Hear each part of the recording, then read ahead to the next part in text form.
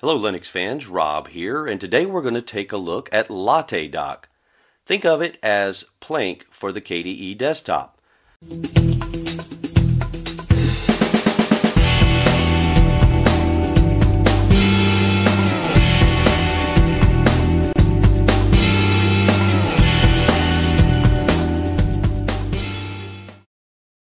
So let's move on over and take a look at OMG Ubuntu, where they listed info here about the Latte Dock for the KDE desktop. They're calling it a slick plasma panel replacement. And so it does remind me of Plank. There's lots of settings and things we're going to look at.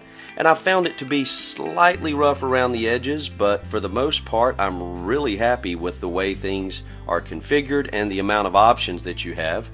So they list here that you've got options for installing the Latte Dock on Ubuntu or KDE Neon. I'm running Antergos and found it within the AUR and was able to install it without any issues. They do list here that this app does not work in the KDE Wayland session, and this is an alpha snapshot, so that's why I said it's a little rough around the edges, but to be an alpha I find it to be really nice, so it's only going to get better from here. They do recommend that you maybe build this from source, as the dock is seeing commits almost every day. So let's jump over and take a quick look here. The first thing you'll notice is that it does have animations, such as the icons enlarging when you scroll over, and you kind of see the animation in place, and you can adjust all this.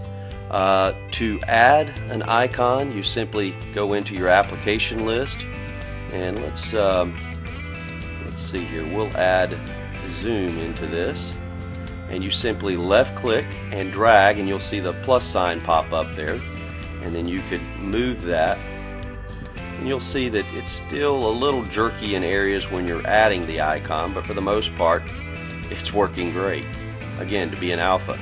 Alright, so we're going to put that right here. The other thing that I had to search around for just a little bit was where I could go into settings from here, and it's very simple.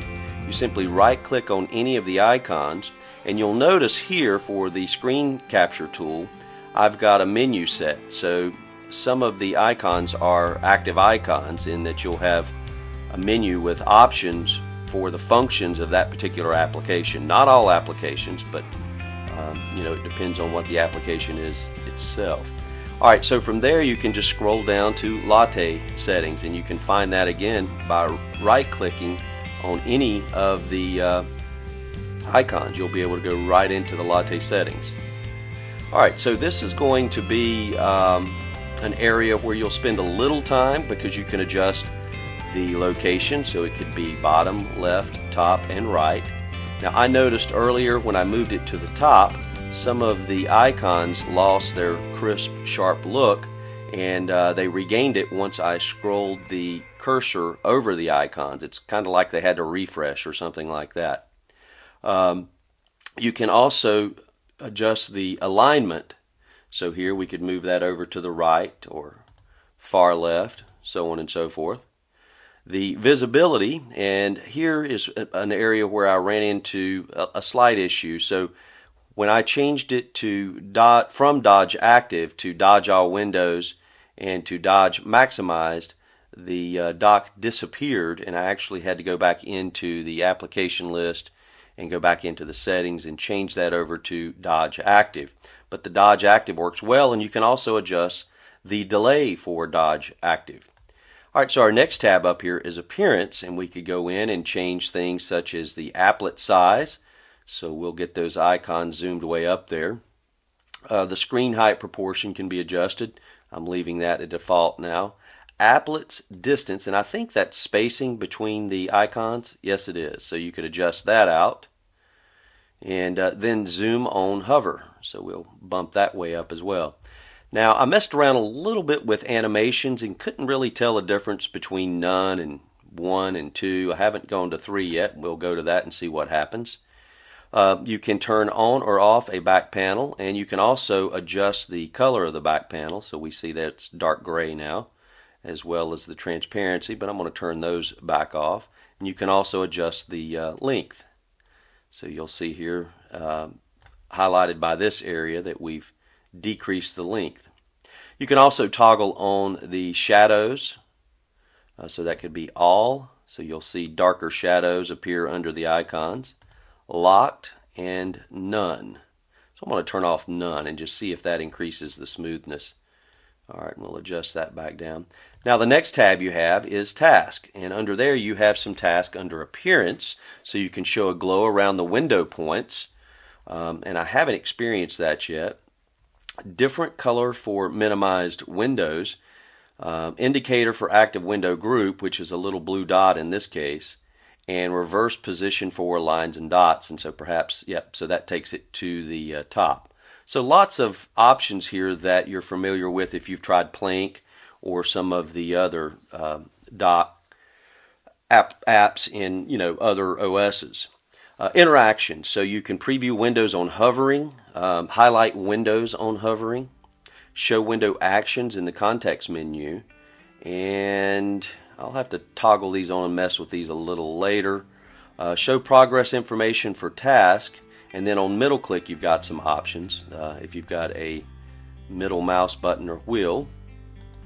So those options: none, close window or group, new instance, minimize, restore window or group. And then you have filters, so show only task from the current screen, show only task from the current desktop, and then by default here was show only task from the current activity. And then it goes on over into tweaks. Like I said, lots of options here.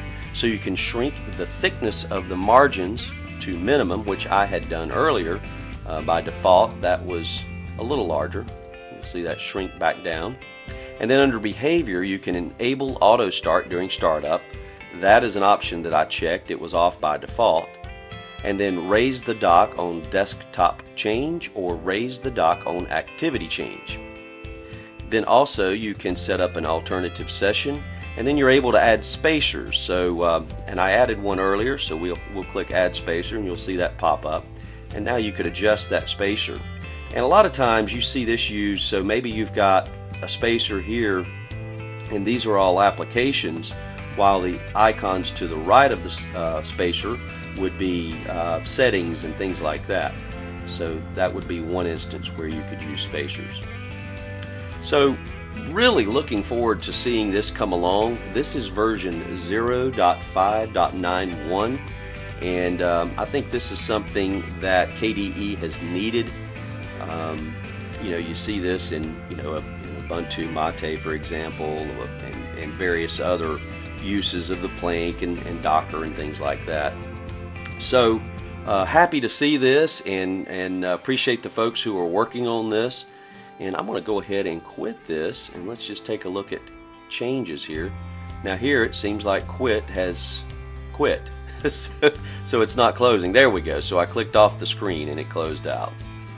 So here you can see, again, the animation is not as fluid as I've seen, but I'm sure that will come with time. Overall, I'm really happy. I love the look of this. It allows you to create a very clean desktop and appearance.